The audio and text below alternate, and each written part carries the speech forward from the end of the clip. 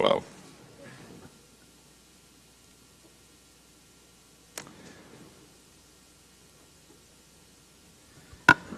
Hey everyone, welcome to the session on international perspectives. Just to give you a little bit of sort of ground rules about how it's going to go, each of us are going to give short 15-minute presentations. Some of us may take a couple questions during that period of time.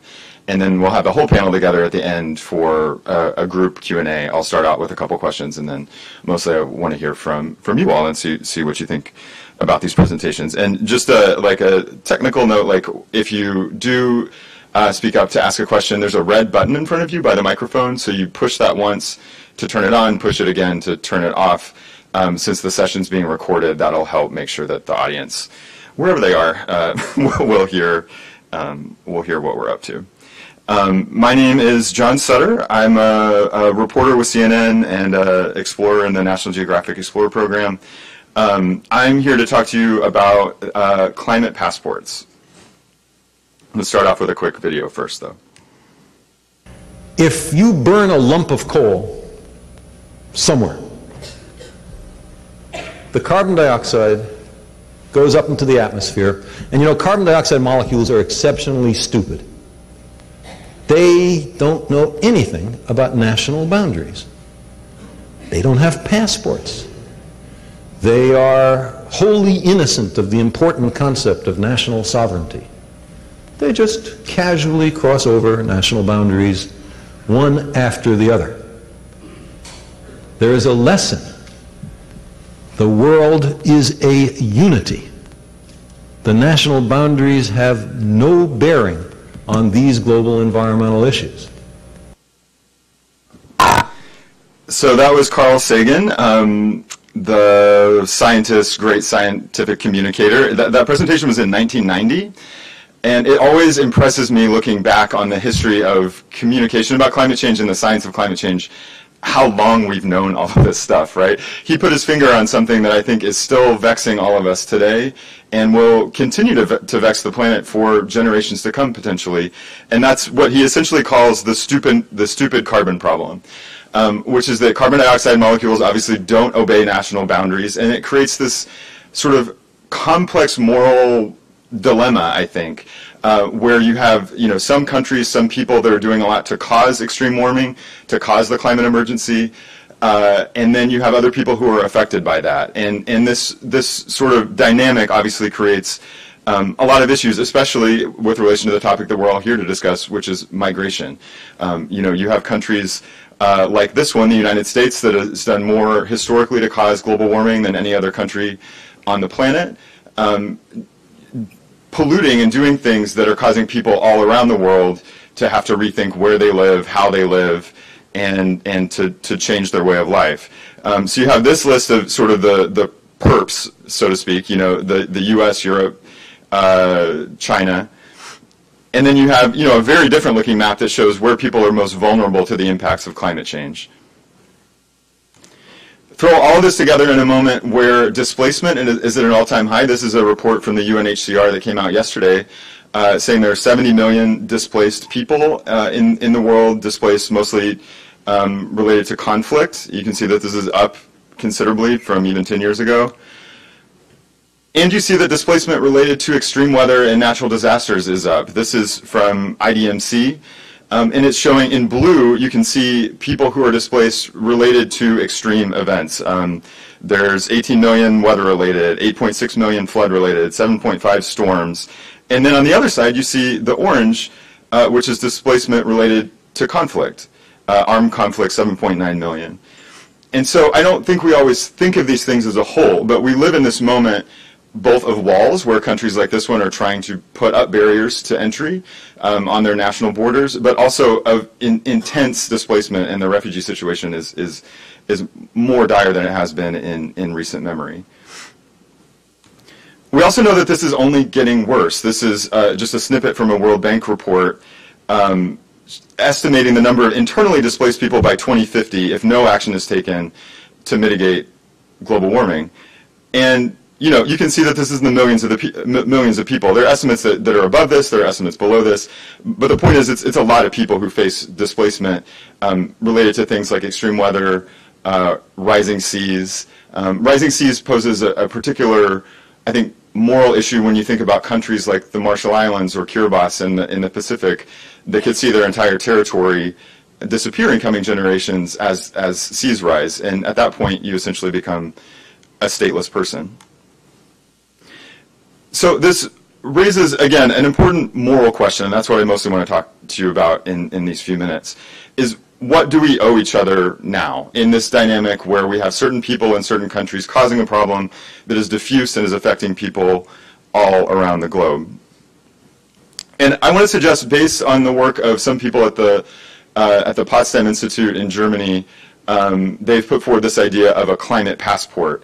And I want to raise that as just food for thought in this discussion, what that would look like and what it would mean to grant certain type of citizenship rights to people who are displaced across national boundaries by the effects of climate change. And I think to make sense of that idea and to really, you know, get it through our heads, it helps to look back in time. If we rewind about 100 years, we can meet people like Fridtjof Nansen, who, does anyone here, a show of hands, know who this person is, just off the top?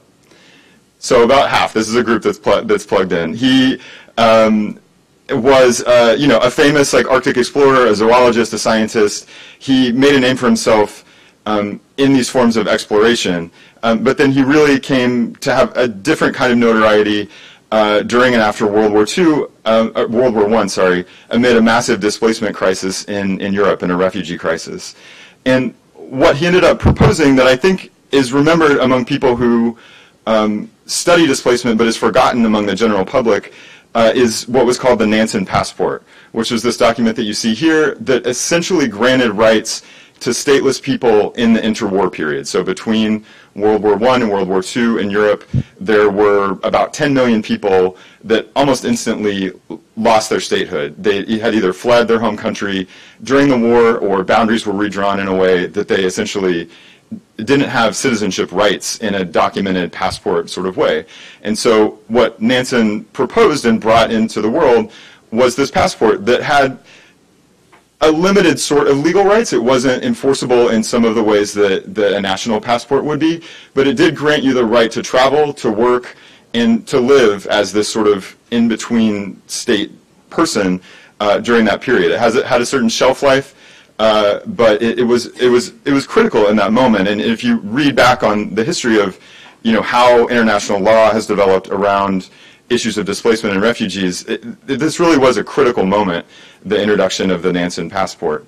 And for purposes of our conversation, I think it's interesting that it wasn't looked at on an individual by individual basis. It was like, here's the situation our society finds itself in.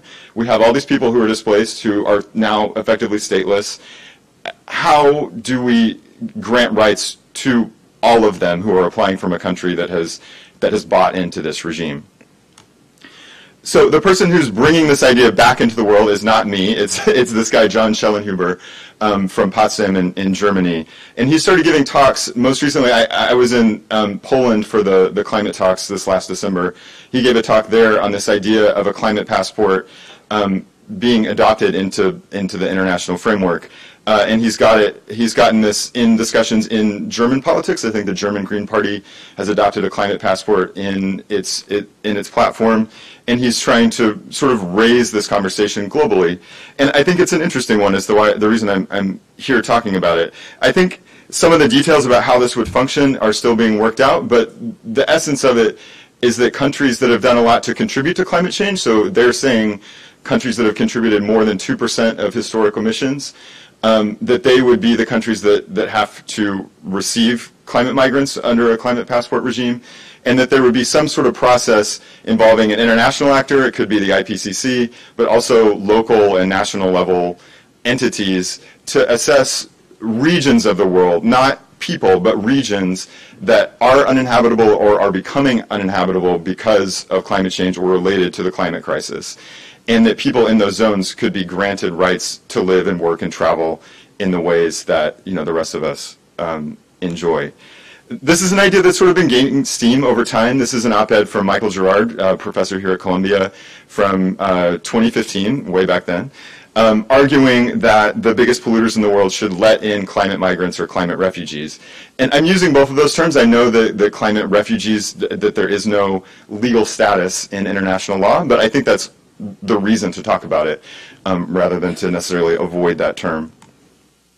And Michael Gerard was arguing like a proportional sort of structure on the idea of fairness, really, I think, saying that, you know, your proportion of historic climate emissions should be the proportion of climate migrants that you take in. So he's using the example here of just sort of throwing out the number of 100 million people displaced. That would mean proportionally the U.S. would take in 27 million of those people as, again, the largest contributor to the climate crisis.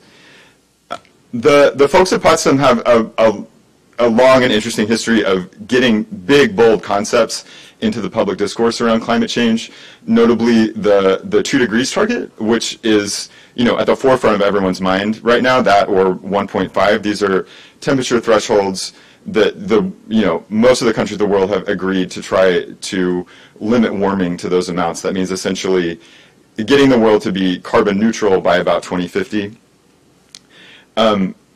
Again, these ideas, I think the bolder they are, even if they seem implausible politically, one, it gets at this idea of fairness, and it can get attention and traction in a way that others don't always necessarily.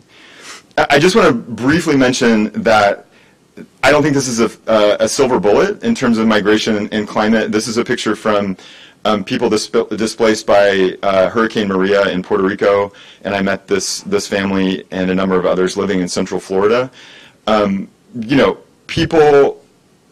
Puerto Ricans are American citizens and can move into the United States, the U.S. states, without any sort of documentation, and yet still there were incredible challenges that people were facing. I've met people who are homeless, who are living in motels. It can be a dire and costly situation even if you have the political right to move. Here's another example. I was in Shishmaref, Alaska just last month, which is up by the Arctic Circle. This is a village that has voted multiple times to relocate, but they just don't have the funding to do that. The permafrost is thawing, the sea ice is melting, their way of life is changing, and it's become dangerous to live there. They've decided that they want to leave, but they can't for financial reasons. So these things wouldn't be fixed by this issue of national boundaries, but I do think the conversation about these international borders can trigger a sort of moral thinking around this issue that is important and could help all of these causes. And as one final example, I want to mention a trip that I took down to Honduras in December to do a story on the migrant caravan, two caravans of people that headed from Central America towards the United States last year. The discussion around that was largely that this is related to violence, it's related to poverty. Those things are factors in Central America, but in certain regions of the dry corridor, there also has been an intense and in some ways unprecedented drought. And so I want to introduce you quickly to one family who I met down there, and I think this sort of complicates the narratives that we hear about displacement often.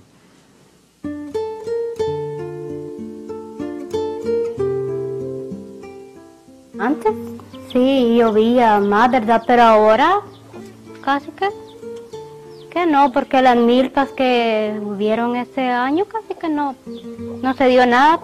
Delmy has been struggling to feed herself and 4 kids these days. The crops just aren't growing like they were. Conditions eventually got so bad that her husband, Herman, fled Honduras for the United States, part of the migrant caravan that attracted the ire of U.S. President Trump. And in that caravan, you have some very bad people. Their story is different from others you've heard. Herman didn't join the caravan because of violence in his homeland. He left because of drought and climate change. Central America has been hit with an intense and unusual drought in recent years. Crops are failing, starvation is lurking. The UN says 2 million people in the region are at risk for hunger. We have seen events of children actually dying out of hunger. So it is that extreme. These people are moving away basically because they have no option.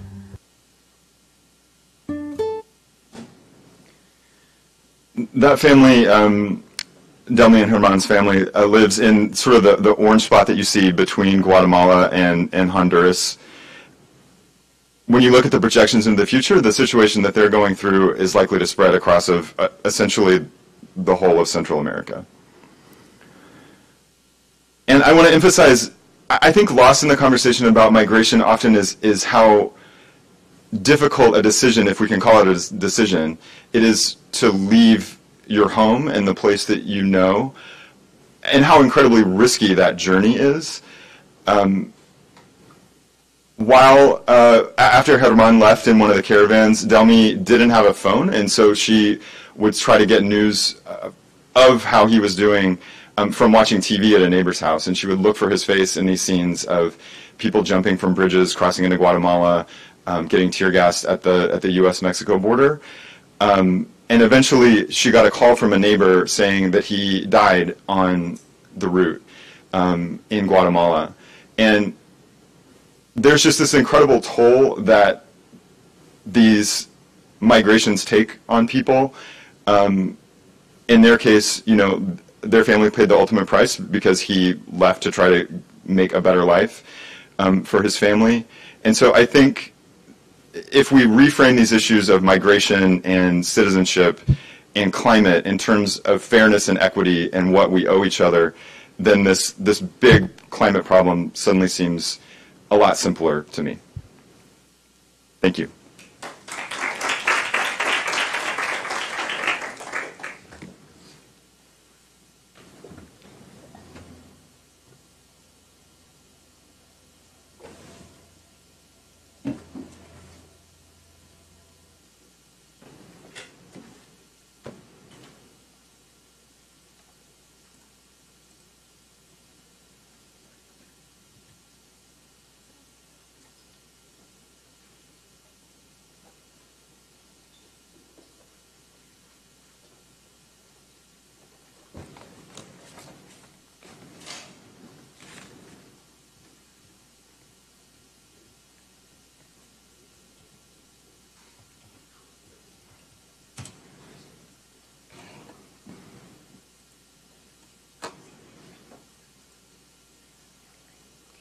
Through here, you can use that.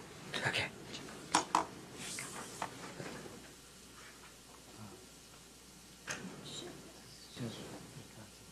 Yes, just okay. Okay. I think that should work. Let's actually just test. Great. Okay. Thank you. Good morning. I'll save you some trouble. You can call me Bala. Okay. I'm an urban planner. I was living the peaceful life of an urban planner when the region where I lived got hit with an earthquake, and that sort of got me into post-disaster recovery planning. Starting with the Gujarat earthquake, I was responsible for leading a team of planners who planned the reconstruction of the city, and since then I've worked in recovery planning quite a bit. So 3 years back, I decided to step back from practice and work on a PhD program at the University of Illinois at Urbana, Champaign with Professor Robert Olshansky, who has studied post-disaster recovery across the world. And together we have been, in the first part of my research, we have been looking at multiple cases of disaster-induced relocation to try and understand what sort of patterns emerge. And my dissertation research is on coastal Louisiana. I am just about to start the field work starting Monday. And so what I'm presenting here is what we have learned from our work on looking at multiple cases from across the world. We have drawn quite a bit from our own personal experiences, mine of working in post-disaster situations and his of studying a wide range of recovery processes. So the reason why I thought this would be relevant to the discussion on managed retreat is that we are looking at well, managed retreat is sort of an emerging area of work, as everybody is acknowledging at this conference, and the scale is sort of unprecedented. But the fact is, displacements by disasters have been happening quite a bit over the years, and I drew this graphic from the same source, IDMC. on average, in the period 2008 to 16, 25 million people have been displaced every year, and 86% of that is weather related. And all of them face the question of whether to return or relocate.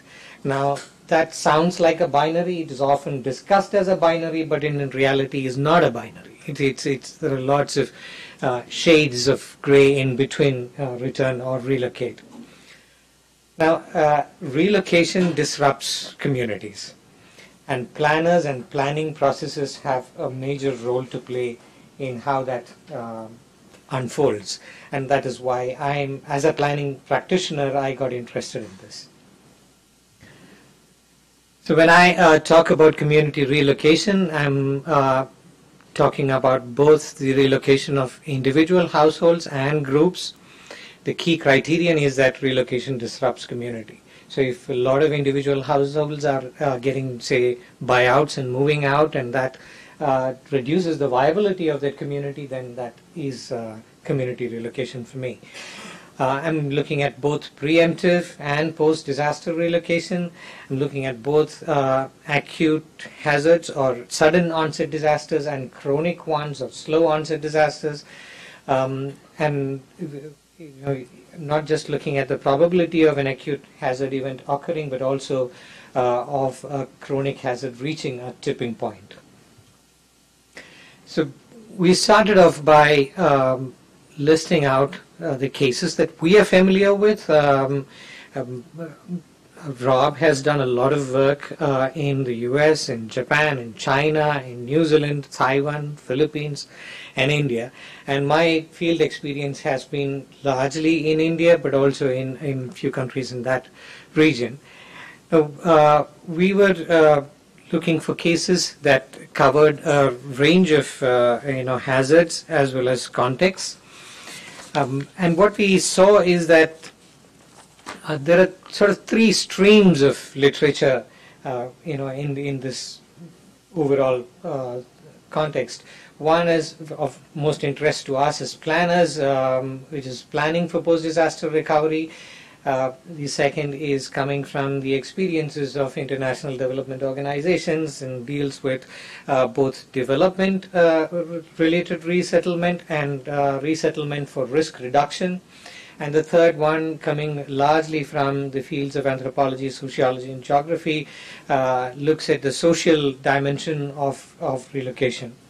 And we also saw that the predominant type of literature that's of use to us was case studies, which really go into the details of a particular case of relocation.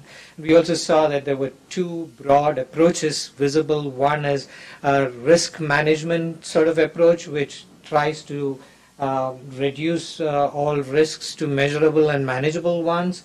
And the other one is a political economy approach, which really looks at the structural causes of vulnerability and how that manifests in a disaster context. In yesterday's opening event, I could sort of feel that tension between the risk management approach and the structural approach. So that's of great interest to me.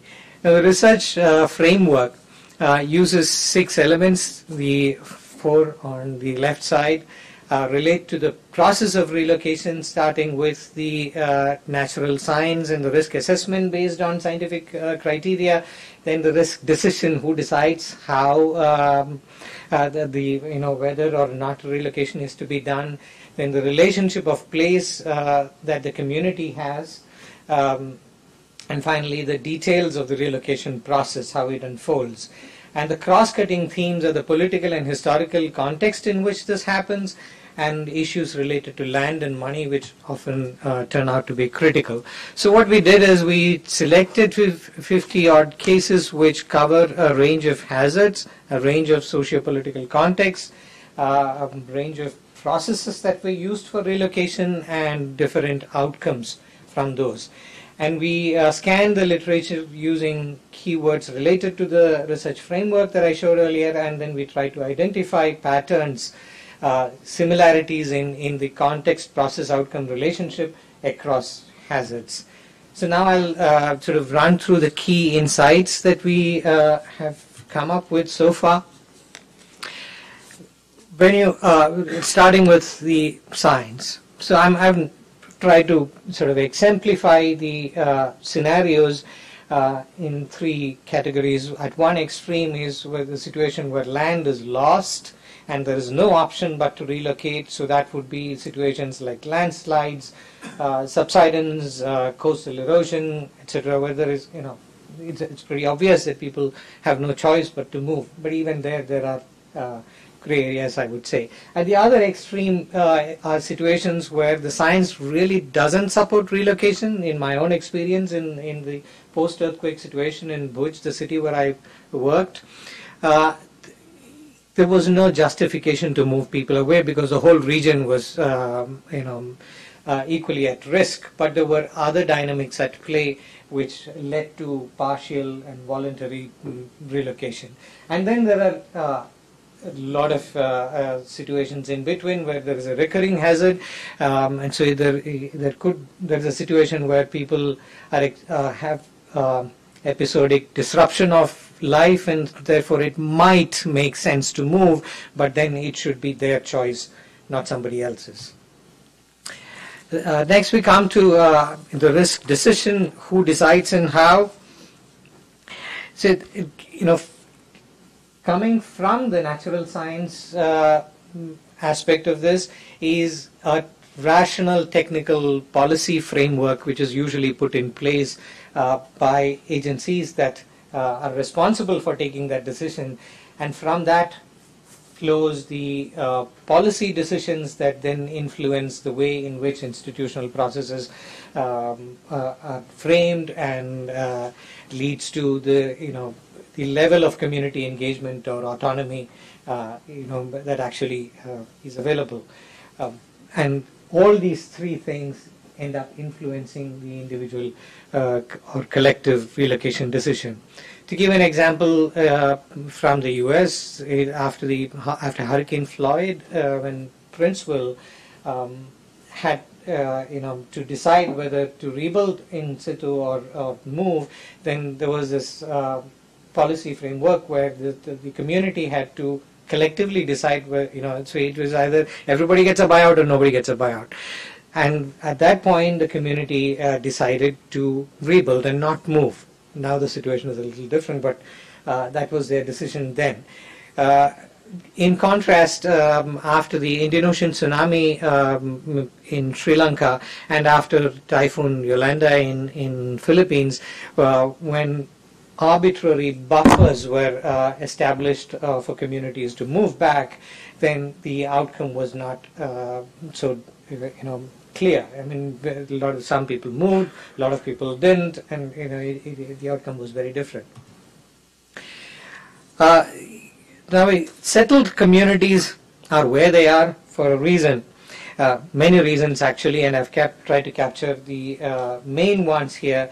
The most important one is history and cultural identity. There are also social networks in place which create social capital. And the most critical one, in a sense, is the relationship of livelihood. And in the case of managed retreat, that becomes critical because for coastal communities, proximity to the coast is so important for their livelihood and way of life. The devil is in the details. So the relocation process, involves three big boxes. One is about institutions, second is about policies, and third is about processes. And when it comes to processes, you'll see again that community engagement and autonomy in decision making plays a critical role. So to give an example from Bhuj, where I worked, when the initial policy for reconstruction was framed, there was an emphasis on home owners as opposed to renters. So there weren't enough housing assistance offered to renters, and that resulted in a whole bunch of families being left out initially in the reconstruction process. And this is visible in a lot of other places as well. So the reconstruction process or the relocation process doesn't happen in a vacuum. It happens in a political and historical context. So often when we are talking of displacement and relocation as a way of moving people out of harm's way, there are other things in the background that one needs to consider. To go back to the Sri Lanka example, when the arbitrary buffer was established, tourism industry was excluded, was exempted from that. So the opposition basically said that this is a way of grabbing land for tourism. So that sort of background is always there and needs to be examined if before one draws conclusions on this. Land and money. This is again an issue, a set of issues that come up everywhere. So as I mentioned, the differential treatment of owners and tenants, that's something that keeps coming up in all the cases of relocation. Customary land title being ignored.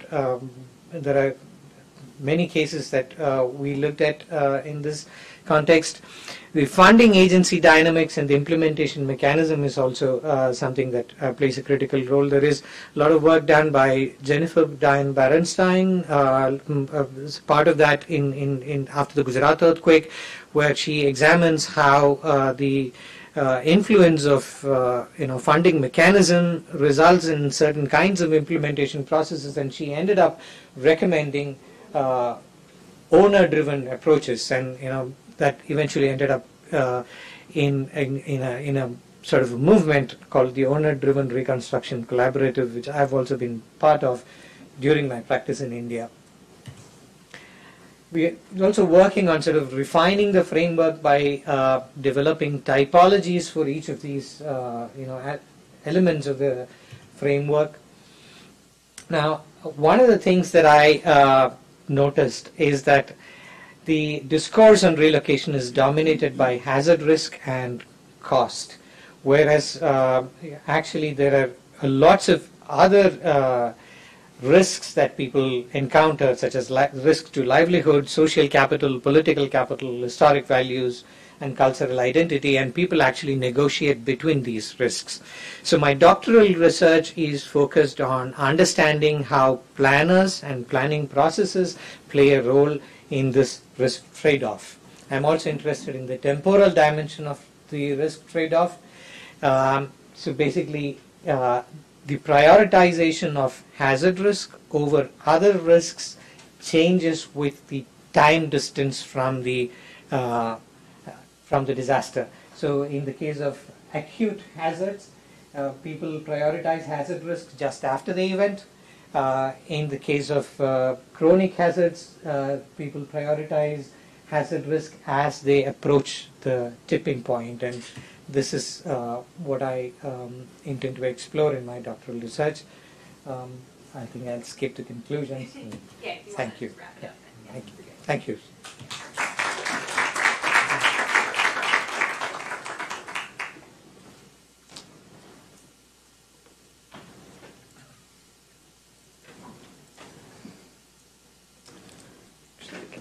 Great. And then I just click. Yeah, you can click this. I think this also works. Okay. Great. Good morning, everyone. Very pleased to be here. My name's Sandy Bisaro. I'm based at the Global Climate Forum in Berlin.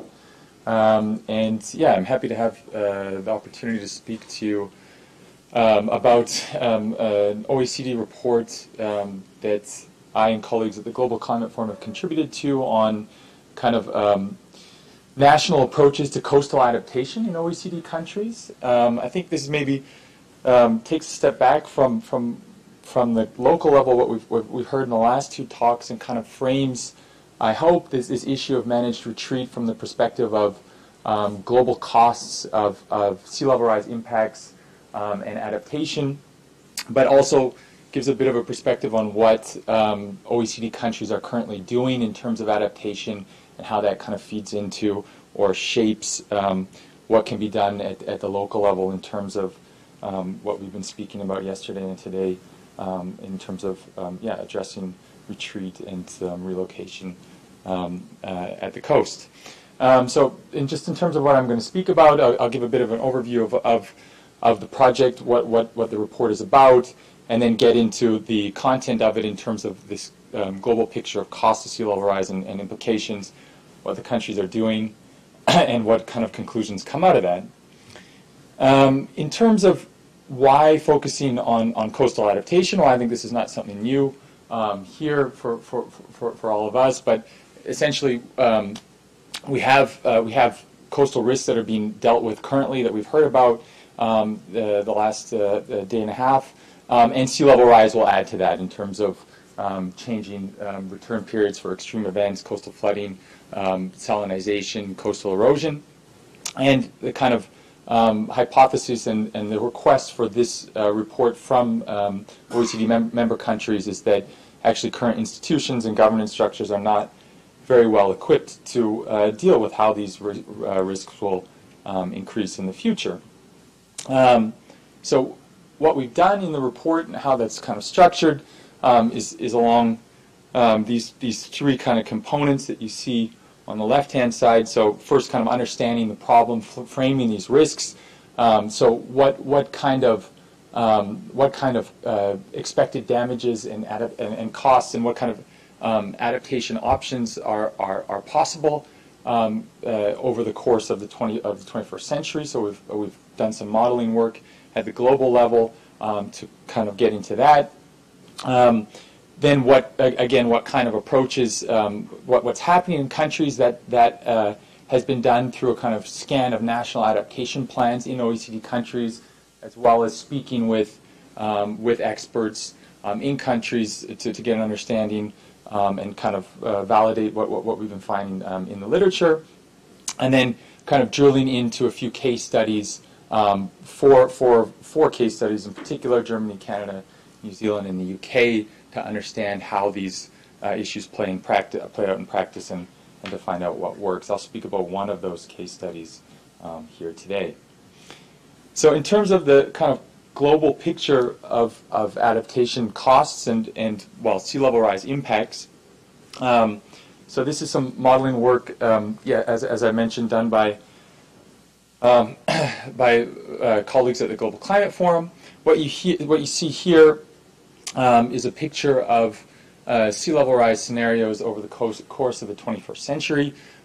Those kind of shaded areas, the blue and green, are what you may be familiar with, the kind of likely range of sea level rise scenarios from IPCC AR5, so that likely being a 66% chance, in the opinion of the IPCC, that sea level rise will fall within that range.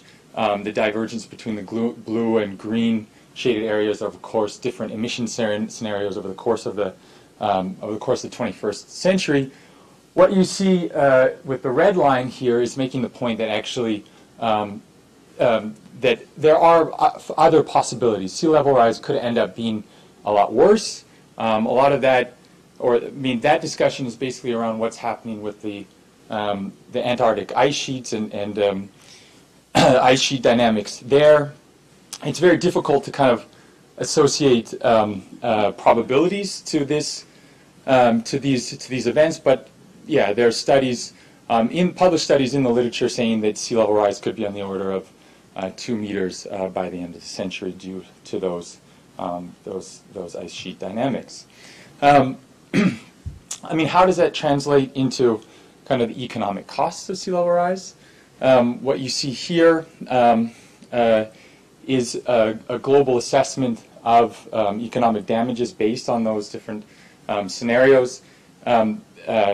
And we've done that for different sea level rise scenarios as well as different socioeconomic scenarios. What you see in the top row there is basically economic damages from changes in expected return levels of extreme water levels, so flood damages, 4 different scenarios.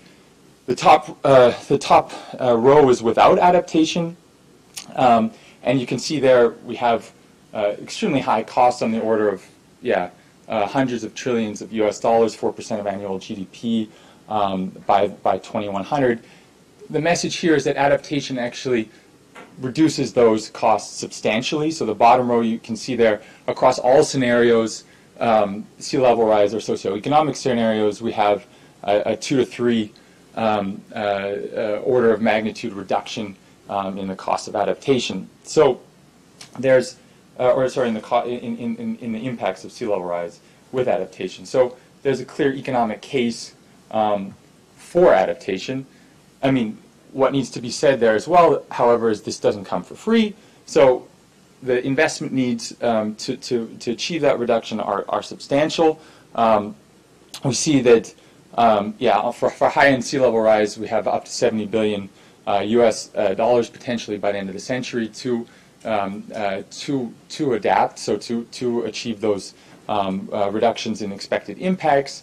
What you see is that those costs are similarly high across all socioeconomic scenarios, but we have a pretty strong divergence after 2050 in terms of costs associated with high-end sea level rise versus lower-end sea level rise. So the message here, of course, is that even though adaptation achieves benefits, it's clearly not a case to say we need to do nothing in terms of mitigation. These are complementary responses, and costs are going to be much higher if we go down that high-end sea level rise path. How does that look in terms of kind of the global, spatial distribution, if you want, of these impacts? So that, again, this is analysis by colleagues published last year in Global Environmental Change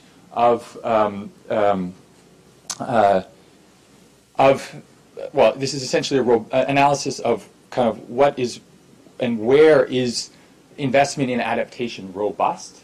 So what you see here is a mapping of an analysis of the benefits of adaptation across all the socioeconomic, those 5 socioeconomic pathways, so different pathways of socioeconomic development, as well as different pathways or different scenarios of sea level rise, including high-level sea level rise up to 2 meters.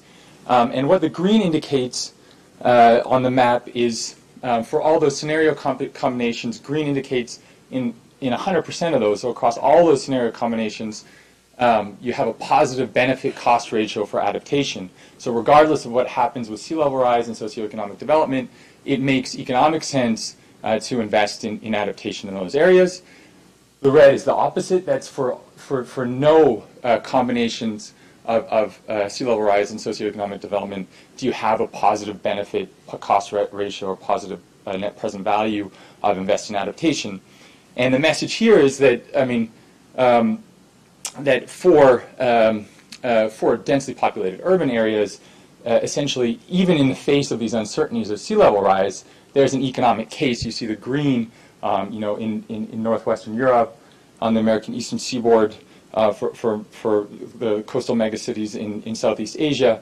It makes sense to invest in adaptation, regardless of what happens in terms of sea level rise. If we get high end or low end, there's still an economic case for that.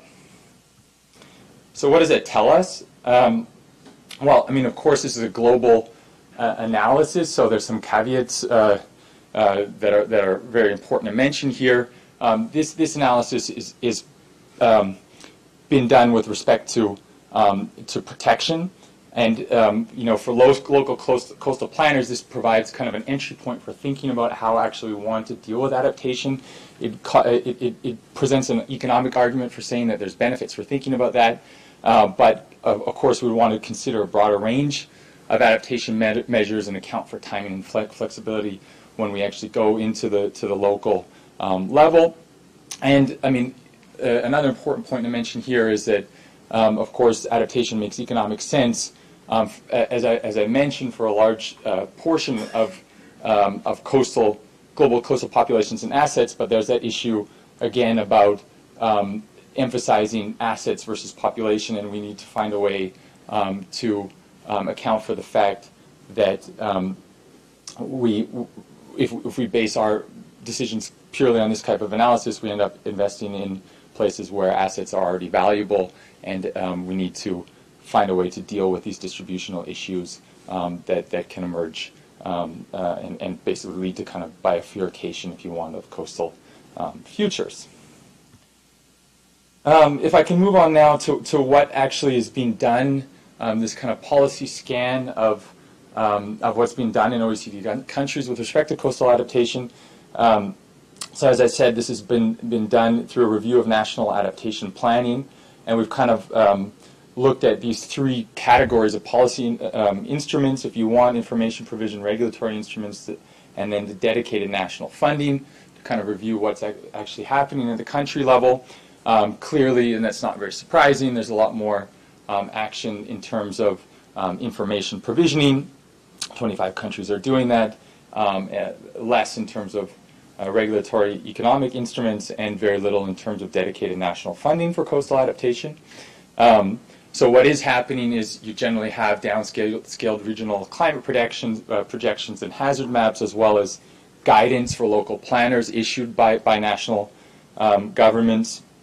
In terms of regulatory and economic instruments, we see, particularly in Europe, already mainstreaming of sea level rise risks into land use planning, into master planning for coastal land use, as well as integration into infrastructure standards. So in Germany now, coastal protection, so embankments are being widened by between 2 to 5 meters, so that it becomes then cheaper in the future if you have to retrofit or deal with upgrading dikes due to unexpected or faster sea level rise than maybe you were planning for. This is cheaper, and that's coming to kind of the infrastructure standards there. And in terms of funding, there's very little action here, so very little in the way of dedicated funding for coastal adaptation. What is there is also bears mentioning that it's very much focused on existing measures, and so protection again being an example where dikes have been built, and that can kind of lead to a lock-in and limit the discussion from the national level in terms of what might be possible in terms of adaptation at local, regional scales. I've got a short bit of time left. I'd just like to speak about one particular case here to illustrate how we've tried to kind of zoom into the local level. This maybe, just sit back there for a second, zoom into the local level and look at one instance of retreat in Canada, not so far from here in Nova Scotia. We have looked at other cases in the report, but basically what we looked at in Truro, Nova Scotia, was an instance of salt marsh restoration. This is a community that's faced kind of frequent flooding, and has been protected by around 240 kilometers of dike, which you see there. Well, it's a bit difficult to see, but actually the white dashed line is part of the old dike that under kind of provincial standards needed to be updated to deal with sea level rise risks. This was becoming increasingly costly, and through a kind of discussion with multiple stakeholders and private landholders in the community, there's now plans underway to kind of breach the dike, which is the dashed white line you see in the figure, and then rebuild a shorter dike and allow some of the land to be restored as salt marsh. And so we've kind of been speaking with people involved in the process there to kind of try to understand what led to success there. Of course, a lot of the initial discussion in terms of the planning process in the urban, or in the setting in Truro, focused around status quo hard options, and it was difficult to kind of overcome the multi-scale issues in terms of provincial and federal responsibilities, as well as urban or local responsibilities, and funding was also an issue there, but that's been overcome as they've kind of put together a community group to deal with that. So I think I'm out of time there. So I hope that was interesting for you and kind of frames a bit the discussion that we've had already. The report's available online if you'd like to have a look there. And thanks very much for your time.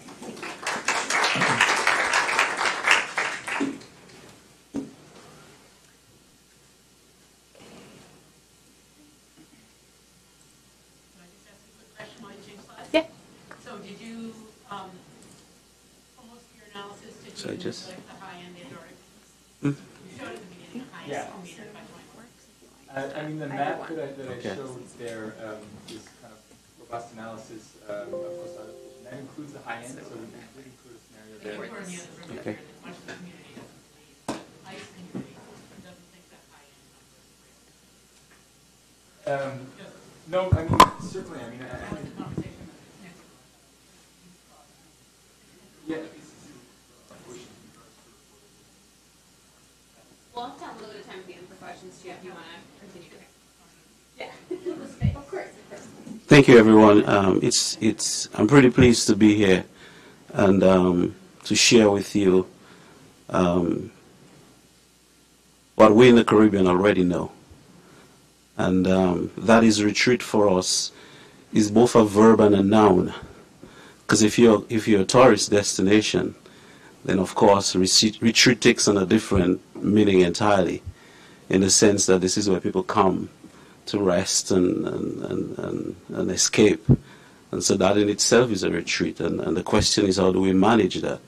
How do we manage that for ourselves? How do we manage that for those who find our location and our way of life attractive?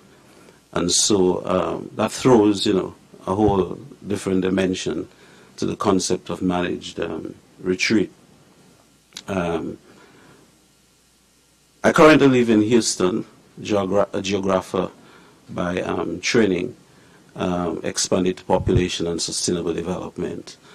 But I work for the school district, but I keep an independent research portfolio in keeping with my dissertation on disasters, particularly education in emergencies, and how we fit education into that, not just as say curriculum-based activity, but as a sector and spaces for learning, and of course preparing another generation of researchers and creating by extension a culture of safety in environments like the Caribbean that what I consider have chronic exposure to disasters. And this is part of a larger study that I'm doing looking at disaster policy shifts in the Eastern Caribbean, and what does that look like, and what are some of the issues, the troubling issues that surface in those, and of course what are some of the successes. And this is the agenda. Look at the background, study area, risk and vulnerability, from response to resilience. How did the shift happen? And I will take you through what I'm actually doing, and of course my references. Disasters present, as you know, it's very common in the disaster literature, windows of opportunities for change, adaptation, and building resilience. And there are two theoretical frameworks. There are many others, but there are two that I'm particularly interested in. And they both proceed that or argue that disasters are triggered, change is triggered by disaster events and impacts, that change occurs in phases over time, and each entailing a set of contextual factors with inputs and resources, and those are transacted by change agents. And then you have,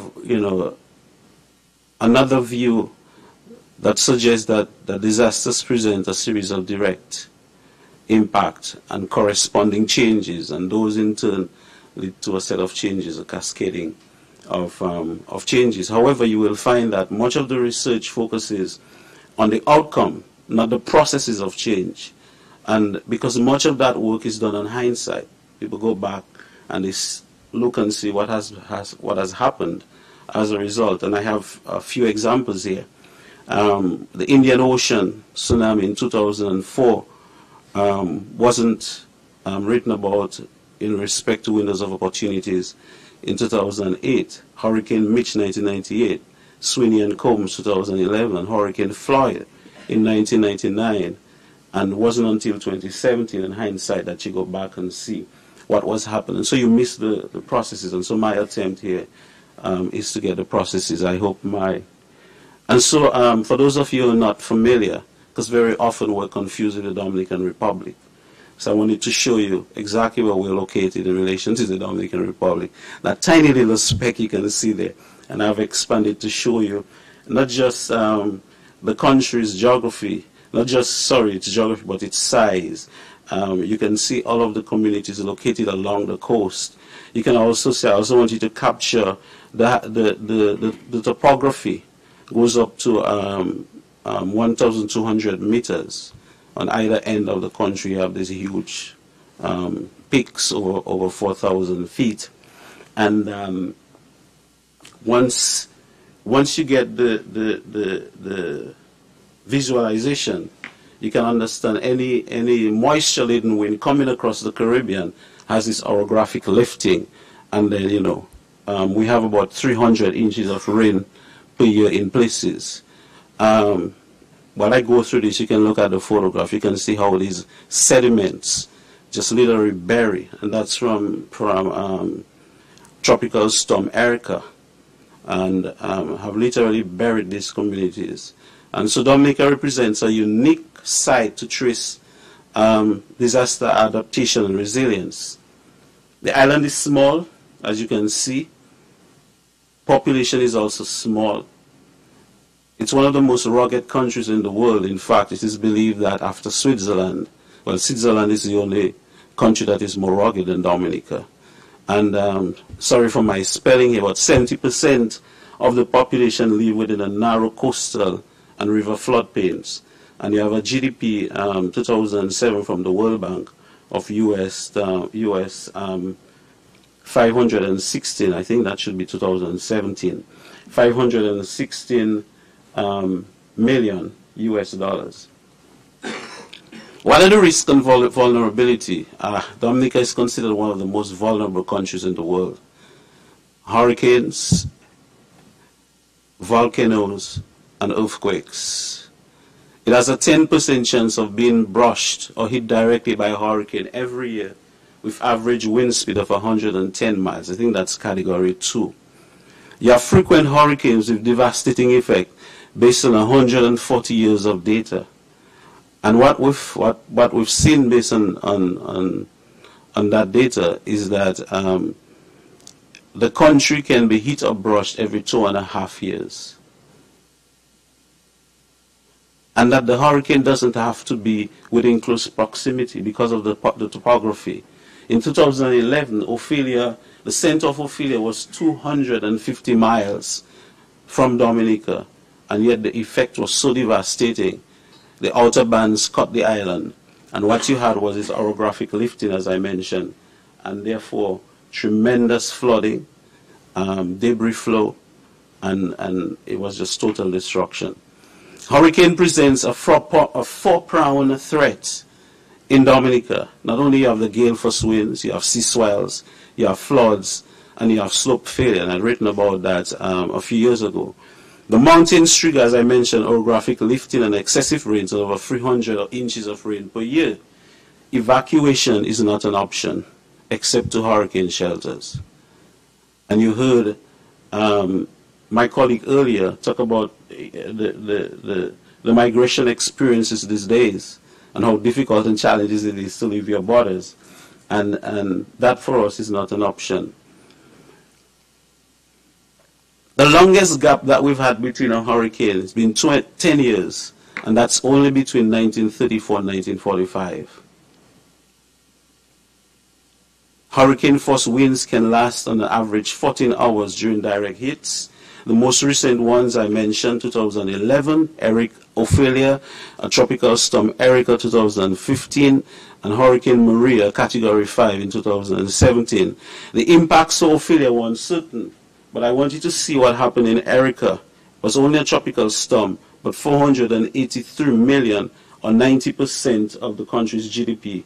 And Maria, $103 billion, and 226% of the country's GDP. The photograph shows you what happens when these storms pass through. Here was Hurricane Ophelia, that photograph, And right next to this is a school. And I actually had this as a video, but took it off, where you could actually hear the kids screaming. There's kids screaming and a teacher in the background trying to calm the kids down. And here you have Ophelia actually breaching the banks of a nearby river and literally rushing through the street and taking everything with it, cars, whatever it could find, down. And actually, this is my community. So you can imagine having to experience that. So what has happened? How have we moved from response? Initially, what we did was just respond to the disasters, and quickly we realized this is not going to work. We need to take a different approach. How did we do that? First, there was this regional approach. We had the Caribbean Disaster and Emergency Response Agency that was turned now into a management agency and given full responsibility for comprehensive disaster management throughout the region. We also have the Caribbean Catastrophic Risk Insurance Facility that is run by, and there's a World Bank colleague here, by the World Bank and several other countries that actually feed into, that actually pay money, and the countries, the Caribbean countries actually do. And they can draw down on that in times of disaster. At the national level, you have incremental changes to the building construction material. We move from wood to concrete. We now declare the state of emergency before the disaster to give us ample time to mobilize people, to mobilize equipment, and to be able to respond. We now take an inter-organizational approach to disaster management, so we bring in all of these stakeholders, and they form the disaster management committee. Of course, under that is the Office of Disaster Management, and the Prime Minister now heads the Disaster Management Committee. Of course, the Prime Minister has a lot of leverage, and he runs that stuff, and therefore he's able to mobilize people and resources. And we also have what we call a low-carbon climate resilience strategy. Work that I had done previously indicate that Dominica is a net remover of carbon, and that has been able to provide for us access to funding from several international agencies. And then you have the community-based approach. I want you to look at this picture. Here is a community under Erica that was totally devastated, and you can see the series of slope failure, landslide, and that entire community had to be evacuated. Now, this is a region that is also the vegetable basket for the country. All of the vegetables that come to market, most of it comes from that area. But the place was so devastated, you had to move all of these people out of here and reestablish them in a new community. We've also have the establishment of community disaster management committees. We have training for those committee members. You have local councils now partnering with government for the implementation of climate resilience strategies. And you have a network of health centers already existed and have been upgraded to strengthen, particularly for response and recovery. And then you have, now this is the community in which they were moved into. We now call it a model resilient community. Underground telecom cables, concrete blocks, heat roof, corrugated galvanized, rafters and beams that are fastened with hurricane ties, hurricane resistant windows, and they were able to resist the Category 5 Maria.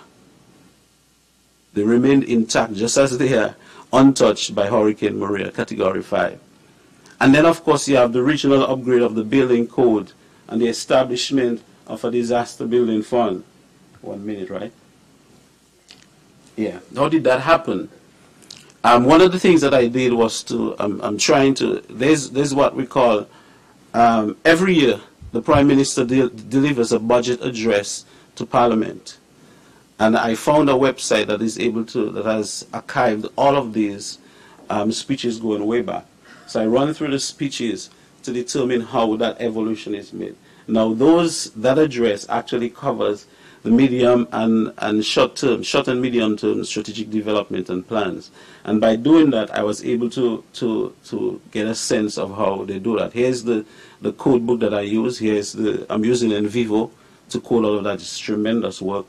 And here's one of the things that I found, how the conversation heightens after disaster. After Ophelia, I have before and after, and you can see the tremendous conversation. What I've also found is that as the hurricane intensifies and becomes more common, then there is that urgency to actually change the way we do it. Here is a word frequency, and you can see resilient now as the most common word in that in those documents. Shift, governments, of course, taking full responsibility. Climatic is the third one. And I want to talk about the fundamental issues. One of the vexing things that you still find in all of those reports is the constant struggle to frame responsibility. Who's responsible? Is it we? Is it God? Is it they? And that has driven a lot of the not just the conversation, but the policy. It's the argument is that something is beyond our control.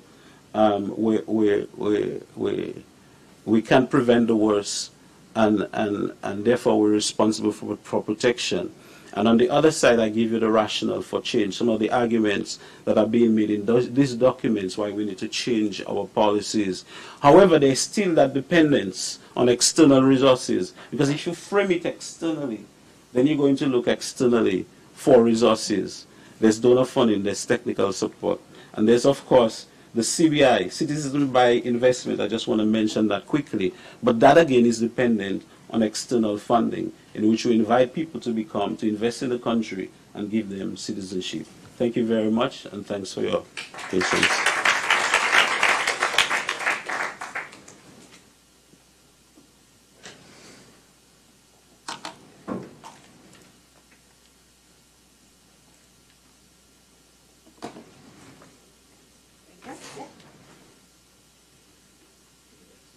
Good morning, everybody.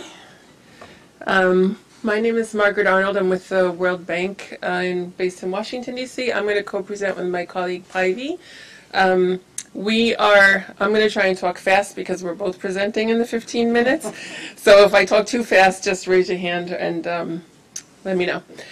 So we're going to share some information with you about a program we're supporting in West Africa called West Africa Coastal Areas Program, or WACA for short.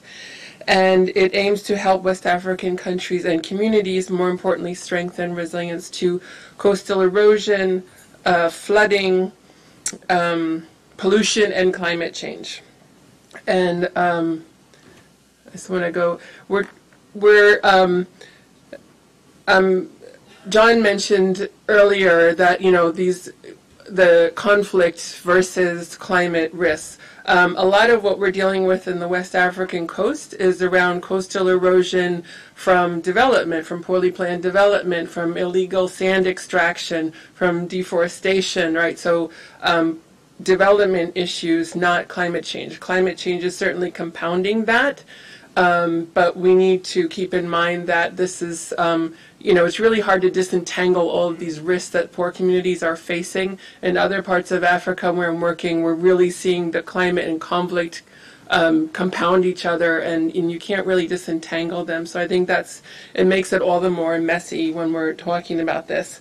So I'll just go back to, and this, just so you know, this is on this side, the port of Nouakchott in Mauritania, and just on the other side is Senegal. So you have, the accretion of the sand that's preventing the sand being carried downstream. So you have these cross-transboundary issues that make this even more messy. So, and this is an image of Saint Louis in Senegal, where there used to be beach here. There's a very long, rich tradition. This is a UNESCO cultural heritage site, and a long tradition and very rich culture of fisher people, communities, and the situation is extremely dire. So if anyone's not familiar with the World Bank, we are a development institution and a bank that gives loans, credits, and grants to sovereign governments. And with those funds come a lot of technical support to help them achieve their development goals and, design and implement these programs and also protect people and make sure that things are done in a socially sustainable and environmentally sustainable way so that we achieve our mission, which is to eliminate extreme poverty and promote shared prosperity, so the distributional aspects of of growth.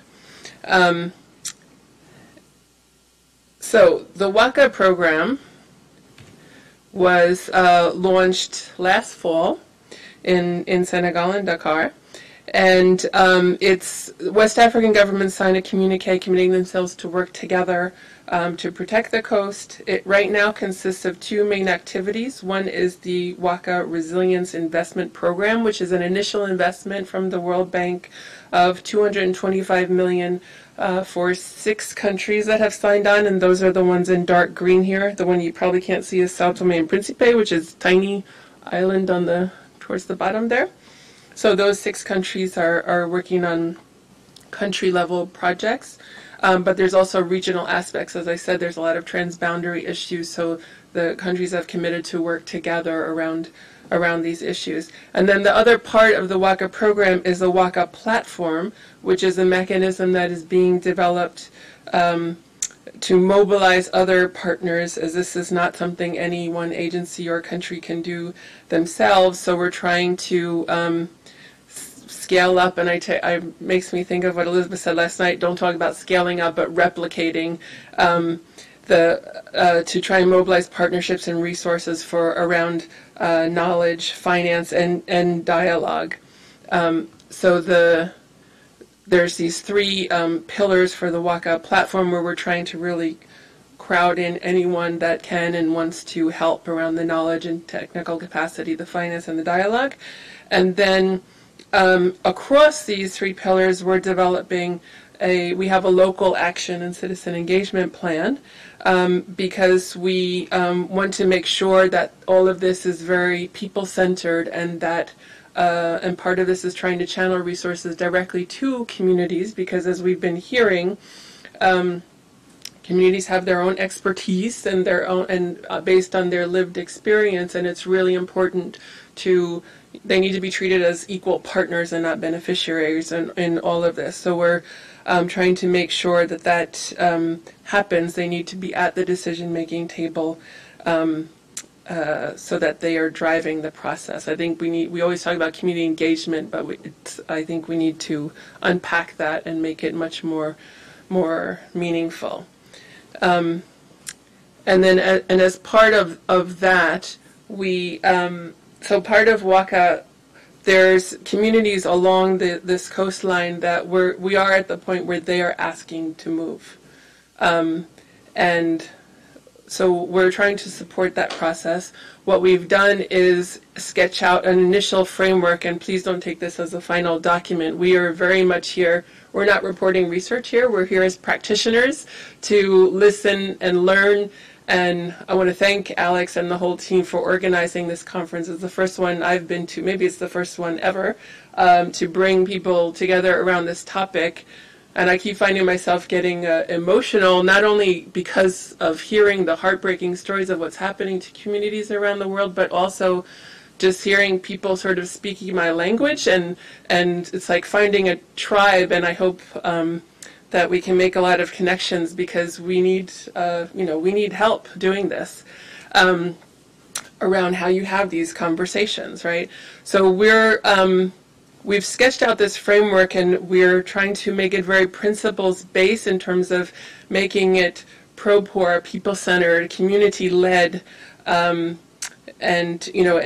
anchored in long-term visions of a culture of safety. What communities themselves feel is their vision for a resilient, safe community. So what this did was sketch out sort of, what the inputs you need to make these type of decisions, who needs to be at the table, all the resources, all the questions that need to be asked, and we've heard a lot of them, so I'm not going to go into detail around what they are, because we're still in the process of developing this. And then, what are the potential pathways? Can you adapt in situ? Can some people stay? Can some people go? Can you incentivize people to auto-relocate, or do you have to move en masse communities? And then how, that's a whole other process of how you do that.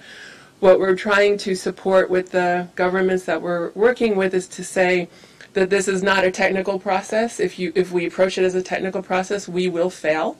This is a social, as we're hearing, it's a social, political, it's an existential process, right? These are existential questions that people are asking because you're talking about people's cultures and self-identities, as we've heard many times from the really eloquent speakers we've had. So how you have those conversations, we're trying to develop tools around having those really difficult conversations. And we're trying to say that this is a process, and it takes a long time, and you need to invest in the process. And so that's going to take time. Unfortunately for us, what we're having to deal with a lot is the emergencies, right, of these images that I showed you of San Luis, where hundreds of families have already been displaced. And we're calling this planned relocation, and that refers to, so the term I've liked the most so far is the one Robin, I think, used last night, which is community relocation. We're calling it planned relocation, but it kind of relates also to our own policies around resettlement, involuntary, when people are displaced from a development project. So we have to be careful around the language we use also, but so this is what we're calling it for now.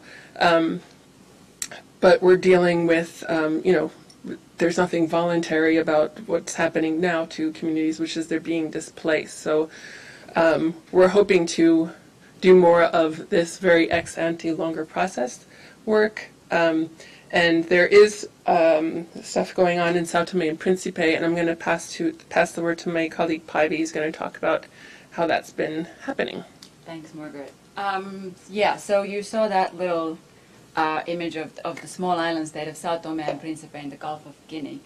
That's one place where we've been doing a pilot with the government on how do we move people who actually are asking to be moved. We have a lot of experience in terms of implementing the bank's policies on involuntary resettlement and how we move people when it's a matter of a development project. But here in Sao Tome and Principe, there was a climate change adaptation project which originally had nothing to do with actually physically relocating people. But then, as a result of very unfortunate surge in storms and their frequency, people in the coastal areas, mostly fishermen, turned to the project and said, "We really need help because we need to go to a safer location. We still want to be fishermen, but we simply can't live here anymore." And this morning, I heard Susie say that we don't have the luxury of safer areas anymore, and I do agree. Especially in Sao Tome, you see how dangerous the coast areas have become.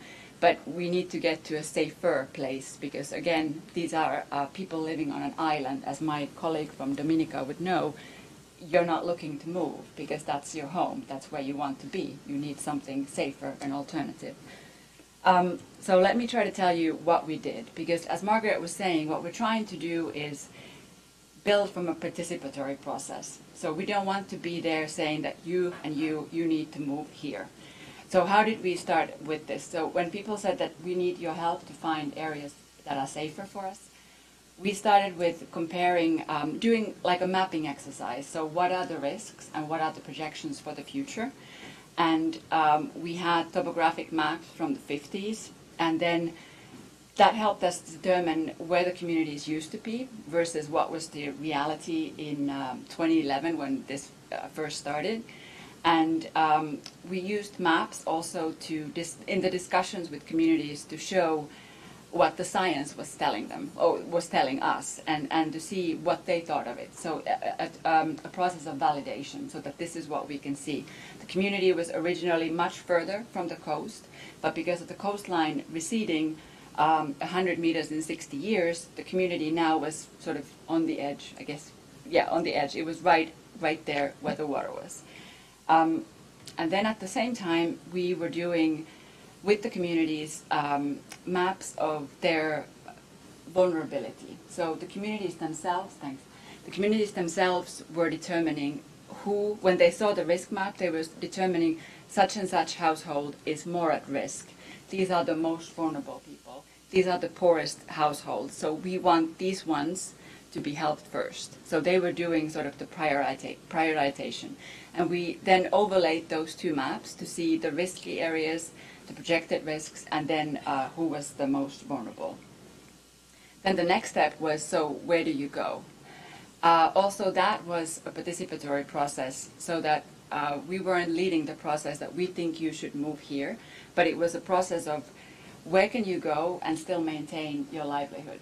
Because in terms of resettlement, whatever word you call it, relocation, resettlement, retreat, one of the key issues is how are the people going to make a living after they move? So there were lots of conversations had around that.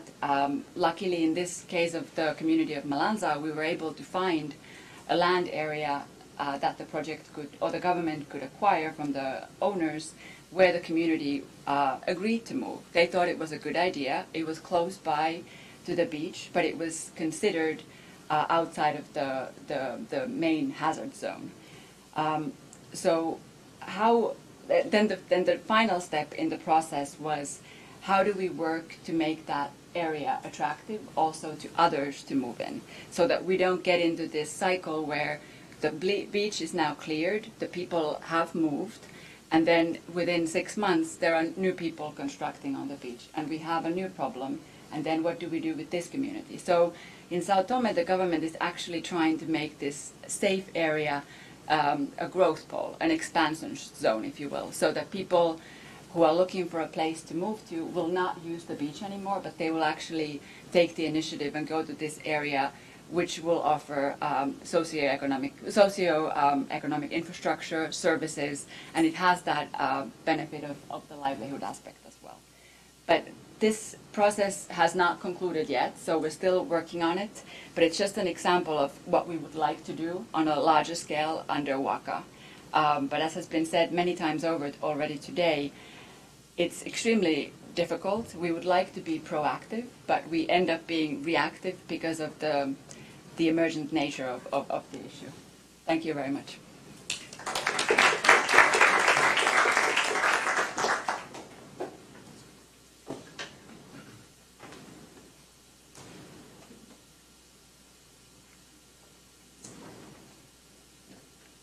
So I know that we started a couple minutes late. We're going to go maybe 5-10 minutes into lunch, but if you all need to get going, feel free to do that. We're going to take a few questions from the audience instead of hearing more from me. Yes, and all the panelists, just you guys can come up here at the time to see. There's 4 chairs, just a short one. Okay. And then there's mics right here, and if you have a question, just make sure to speak into the mic and turn it on. Audience mics. Does anyone have a question? You want to start? So this is for Päivi for the question around Sao Tome and Principe. Has there been any consideration of kind of rezoning the unsafe areas as either a park or a protected area, and kind of either replanting mangroves or doing something that would also foster a kind of longer term resilience in that area and prevent people from moving back in? Yeah, definitely. Can you hear me? I think it's on. Yeah. Sorry. So there has been efforts to actually do that, and what has been put in place is like a community monitoring system, if you will, to make sure that there's no new construction coming up on the beach, because to be quite honest, during some of the visits to the area, it's clear that people are still building. I mean, there's information is widely available, it's been discussed many times over, but it's an attractive zone. There's free land now, it's close to the sea, so the community measures are in place. There's talk about putting vegetation there and just trying through awareness raising to make sure that people do not use that area for that purpose anymore.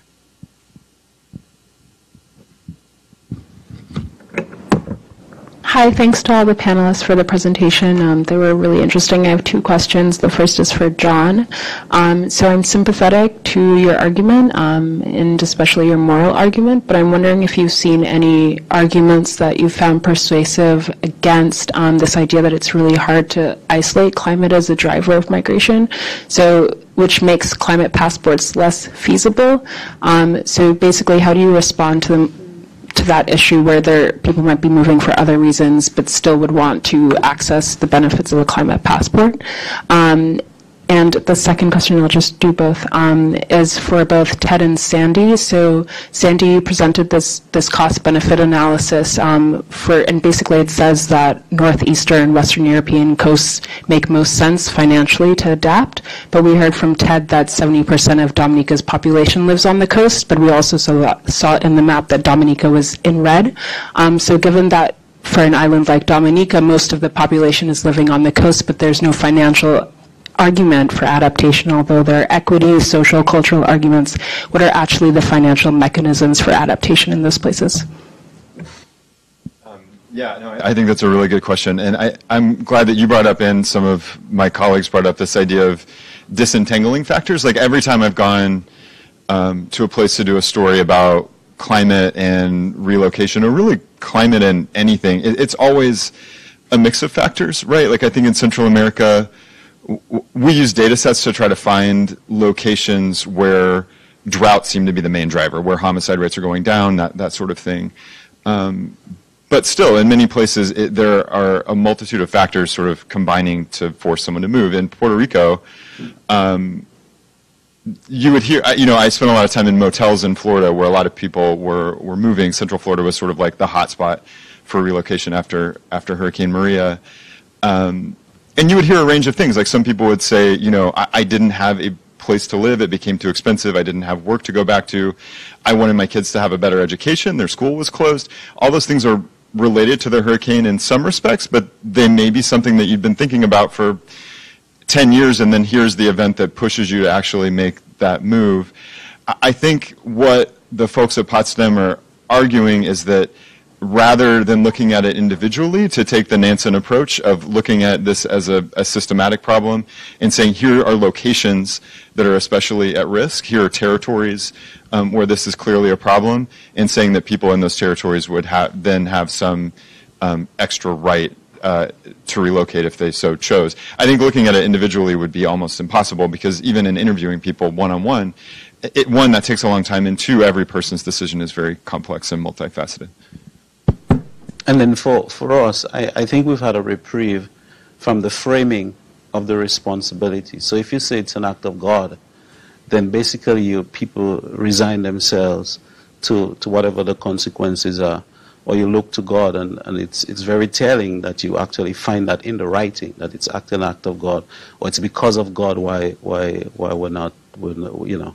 we've been saved or spared that effect. One of the things that I have also found is that when the actors around the policy debate think about it the same way, nothing is going to happen. Nobody's going to change. It's when somebody decides to contest that prevailing thinking and framing that you would have the change. We've had some reprieve from international donors, but the thinking is now that experience is not going to be the same forever, and so we're beginning to shift. So what we've had is what we call citizenship by investment, where you invite people to invest and they get citizenship in return. So we've been able to use some of that money to address some of those issues. But I think what the shift is I'm now seeing is what I call an adaptive developmental approach, where you now incorporate the threat, the risk and vulnerability into the policies, plans and operations of various institutions, from national all the way down to the local level. How long that is the money flow is going to last, I do not know. And so the final argument is to build back better. So whenever we build, so we've had a change in the building codes and so on to reflect that kind of thinking. So yes. Maybe just to come back also to your question, I mean it's a very important question. I think I'd just make one point. I mean, in terms of clarifying this issue of whether what we're doing is a cost-benefit analysis, which I think is important to make. I mean, strictly speaking, looking at across all those different scenarios for each segment of the global coastline, and then looking at, there's no way to aggregate the expected value across all of those different scenarios. So in that sense, what we've done is not strictly a cost-benefit analysis, but we've rather said, like, within each scenario, there is, in some cases, within one scenario, there is a cost-benefit analysis being done, and there's a case to be made that we have a positive cost-benefit within a scenario at a given place. And that's important to say because the point that we're making there is that there are some areas where, regardless, we don't know how to deal with these very unlikely but still possible high-end scenarios. And the point we're trying to make there is that even in that context, there's an economic argument to be made regardless of the uncertainty for adaptation. I mean, to your question about where in Dominica we don't see that economic argument, then I mean I think there are a number of other arguments that need to be made for adaptation and how we fund that, and through the loss and damage discussion within the UNFCCC, for example, this is where those discussions need to happen, and yeah, kind of this robust analysis looking at cost benefit across all the scenarios is just one strand of argumentation that is maybe not relevant there, and so we need to look for other ways, and certainly there's a case to be made there. Yeah. Yes, thank you all for really stimulating presentation. Very thought-provoking. One question I have, and it's based upon kind of hearing each of these in a series, is that one thing that seems a little bit missing is the, I think, very profound issue of the receptivity to the communities where communities are being moved. And it's obvious statement when we move just back, a mile or 3 miles from the coast. But when we start talking about on a much larger scale, people moving, as we know every day, there's a lot of opposition within communities to new communities coming in. And so I'm just wondering if in anyone's research or thinking, especially in the World Bank and elsewhere, how you're trying, and in the media, to make this better for everyone in terms of an understanding of what our acceptable obligations are. I'll just offer one quick anecdote. It's not it doesn't solve that problem, but I think that's an important thing to think about clearly. Just kind of a counterexample, like a few years ago I did a story on a family from the Marshall Islands. Half of them moved to Springdale, Arkansas, which is a place that had a fairly sizable Marshallese community, and some of those people now are moving for reasons related to climate change. And there, I talked to a lot of people just living in Arkansas about what was happening, which I thought was this really interesting, profound thing. And a lot of people were either unaware of it or sort of curious about it, but there was not the same hostility that you hear around discussions of migration from Mexico and Central America. I think there wasn't like this pre-narrative in people's heads that here's this issue that I feel a certain political way about, and therefore I'm, going to impart that on this whole group of people. I think it was more of like an intrigue and a curiosity, and I think there were interesting interactions between the community, the Marshallese community, and the local, Arkansas residents that largely didn't seem like they were conflict as much. And in Florida, with people from Puerto Rico coming, there were issues raised around school crowding and ways in which, that was affecting people there, and there was a little bit more friction. I don't know how you break down those barriers so people think of it anew and as an individual to individual, or like our community kind of way. But I think when that happens and you see it as just a local thing as opposed to part of this uber political narrative, that really helps. In the case of the Piditsa Van community that had to be moved after Erica, that was a huge struggle. I mean, you can't make people move if they don't want to move. So not everyone moved. So some stayed for whatever reason. They had mortgages and homes that just been constructed, and they felt that the specific or the site of their location was not as affected. So, but one of the issue, of course, it created was a continued safety in that space and access to the community, because Eric also disrupted the road network, and so there was extreme difficulty. But somehow, they were left alone, because if you can't make people move if they don't want to move. So that's the dilemma. But But the fundamental is trying to influence people to move, getting them to see the dangers, educating them. But you also have to deal with the psychological impact of that movement as well. Not only for them, and I want to underscore, but for the children. I think in those conversations we don't talk about the kids. And those things, from my personal experience as a student, having gone through a huge hurricane, the traumatic experiences often are not felt until decades after. And that's when your body reacts to it. And I remember doing that research and literally broke down in tears, just broke down. Because for the first time I was experiencing the trauma of that, because you just shelve that stuff and don't think about it. And then you come face to face with it eventually, and you have to deal with it. So it's not just the adults, but also we have to pay attention to what happens to the children.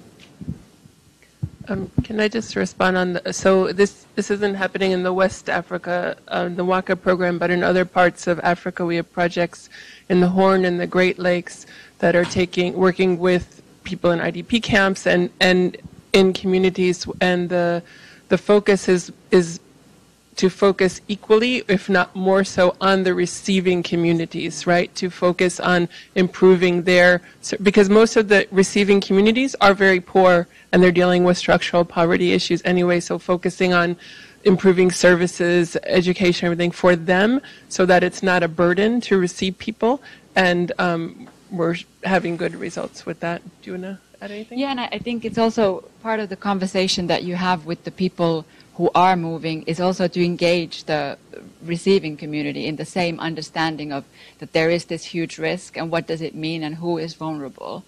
Because people do understand that, I do feel like people do understand the broader responsibility when it really hits home, that those people don't have another choice. Sort of big picture, I think, of the 50 cases that we looked at, there were three kinds of receiving community issues emerging. One was concerns about infrastructure capacity, like, can we really absorb this incoming population? Second was about compatibility. We don't want them here, kind of issue. And the third was about livelihoods and jobs and economic sort of issues that's going on. We should probably wrap up so you guys have time to eat. But if we want to do maybe one more question, it depends on how you guys are feeling. That's the question. So we're going to have one last question. Feel free to hang around the room if you want. Oh.